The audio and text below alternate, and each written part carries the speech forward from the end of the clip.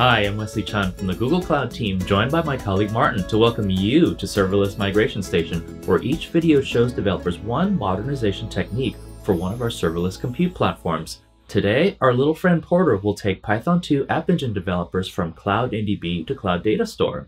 This is an optional migration, so you don't need to make this journey unless you have a good reason to do so. That sounds good, Wes. But wait, my time is precious. Why is this migration optional? Yeah, that's a very good question, Martin. Well, legacy Python 2 App Engine developers have traditionally used App Engine's NDB library to talk to Datastore. In the previous Module 2 video, we showed you how to move from App Engine NDB and App Engine Datastore to Cloud NDB and Cloud Datastore. That migration had one specific goal. Modernizing App Engine apps means moving away from legacy services to unbundled services because the original services are feature complete, so all innovation moving forward only comes with the newer standalone services. You can move to Python 3, the next generation App Engine service, and that's why this additional migration to Cloud Datastore is optional. By the way, it's just app migration. Since App Engine Datastore and Cloud Datastore point to the same database in your project, no data migration is needed. Review the Module 2 video and code lab to refamiliarize yourself with our starting point. The links are below as well. Let's pause for a moment to let you review before moving on. Because App Engine Datastore and Cloud Datastore point to the same database in your project, one great feature of that migration is that you didn't have to migrate the data, only doing the app migration in the video. That's right. And not only did I watch that video, I helped you make it, remember? Anyway, I know how to migrate from App Engine NDB to Cloud NDB now. I'm also pretty sure you said by migrating to Cloud NDB, I'd be accessing Cloud Datastore. But didn't you just say we're migrating to Cloud Datastore today?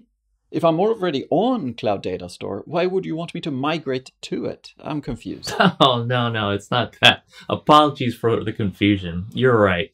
In both cases, we're still on the Cloud Datastore database. But here we're talking libraries. When Datastore matured to becoming its own product, the Google Cloud team created a new native client library for non-App Engine apps. That's also where we point Python 3 and other next-generation App Engine runtimes. Cloud NDB is made just for Python 2 App Engine developers.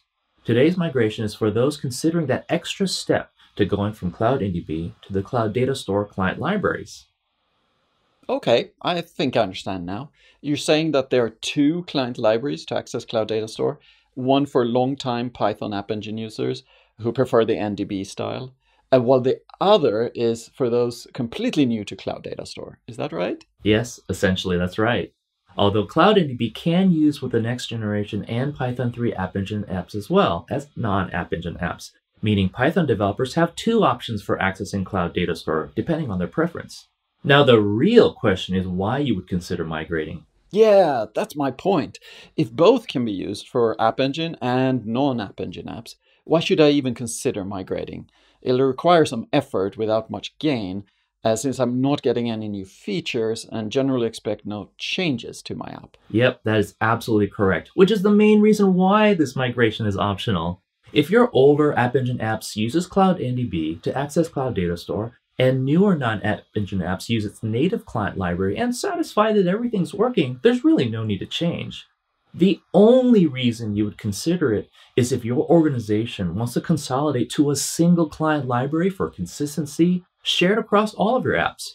It'll reduce the size of your code base, and the one common library would become robust because it'll be used by many apps, it'd be fully featured, fully debugged, and increase code reuse. This makes code across apps easier to manage and lower maintenance costs overall. However, if that's not worth your effort, just stop now. Okay, I'll bite, Wes. Let's say I want to do that. Or maybe I'll think about it and I want to at least see what this migration entails. All right, sounds good. Okay, everyone, same drill as before. Copy your Module 2 Cloud NDB app code, or if you don't have it, clone the repo and download the zip file. The only decision you have to make is whether you want to migrate the Python 2 version of the app or Python 3. These are in the Module 2a and 2b folders. You can also migrate the Python 2 version first, then port it to Python 3, which is how the code lab does it.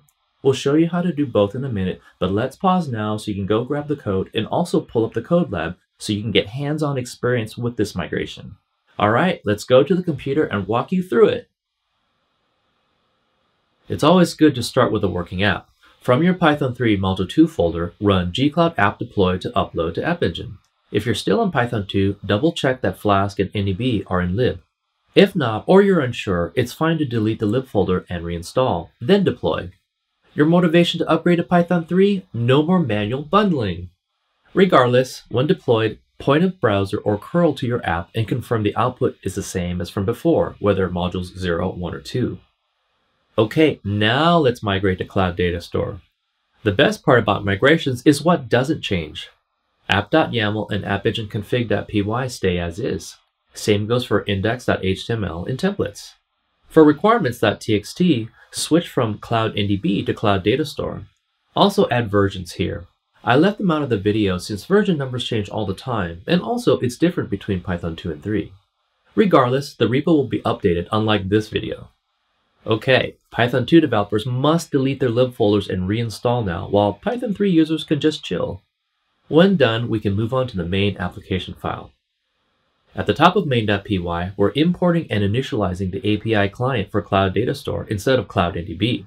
We also have to add a new import for datetime because Cloud Datastore doesn't do automatic timestamps, so we have to do it. For store visit, NDB acts more like an ORM or object relational mapper, where you declare a data model, instantiate an object with the desired data, then save it. On the other hand, with Datastore, you create an entity specifying its kind as a key. You get back a dict-like object to add to your data as key value pairs, or in our case, we merge an entire Python dictionary into it, then save. There's also no context manager we use in Cloud Datastore. In fetch visit, you can see querying is similar, but Datastore is a bit easier to read. NDB favors chaining methods together, but Datastore has a more step-by-step approach, plus the convenience of getting back Python dictionaries back without having to do additional conversion like NDB. And that's all that's needed to migrate this sample app to Cloud Datastore. Save, gcloud app deploy, and confirm it still works just as before. Alright, let's go back to the main presentation. Thanks for showing us that migration, Wes. It was good to see that Cloud Datastore isn't that different from Cloud NDB. Of course, Martin. It's true the code is similar, but this is a sample app. In real life, there are likely more challenges, especially related to complex queries. So I've linked to the queries pages for both libraries so you can see more differences between them. Well, I'm doing the code lab on my own time. I might need to see the Cloud NDB and Cloud Datastore docs.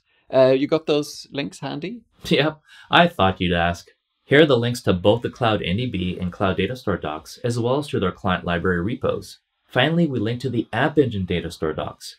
Don't forget the repo has both the start and finish folders, so you can reset back to the 2A or 2B code if you take a wrong turn during the code lab or want to compare your answers with ours in the modules 3A or 3B folders. By the way, if you're still wondering whether to choose Cloud NDB or Cloud Datastore, here are our recommendations.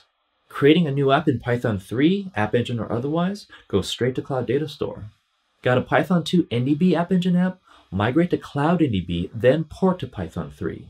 Lastly, if using Cloud Datastore elsewhere and want a consistent code base using only one client library, consider this migration. If not, don't bother, because Cloud NDB works in both Python 2 and 3 with App Engine or outside of App Engine, so there's really no need to move off unless you have Cloud Datastore code elsewhere.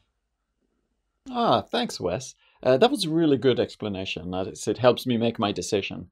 By the way, on another note, I also heard that Cloud Datastore was renamed. Is that right? All right, yes, Martin. It's a bit more than that, and I didn't want to distract users from the main content, but yes, it's true.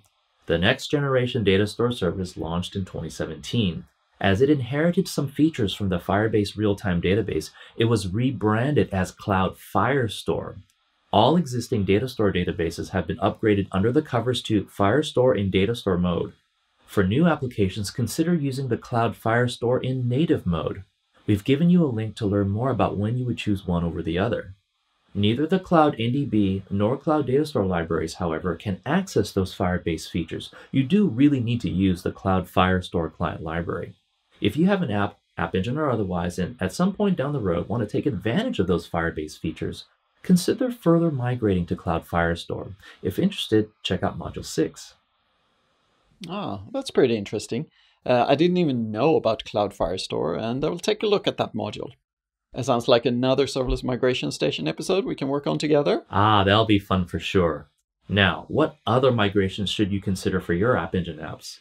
If your app uses the original App Engine task queues, consider migrating to Cloud Tasks and check out modules 7, 8, and 9. If you're curious about containerizing your apps, check out the App Engine to Cloud Run modules 4 and 5. Finally, if your App Engine app is simple, like our sample app, consider migrating to Cloud Functions. More on that in Module 11. Sounds like a lot of options for our users out there. Happy to be working with you to help guide our users and show them best practices, Wes. Sounds good, Martin. And that wraps today's optional migration to Cloud Datastore. On behalf of Martin and Porter, this is Wesley Chun from Google Cloud, and we look forward to seeing you at the next migration station or on another Serverless Expedition soon.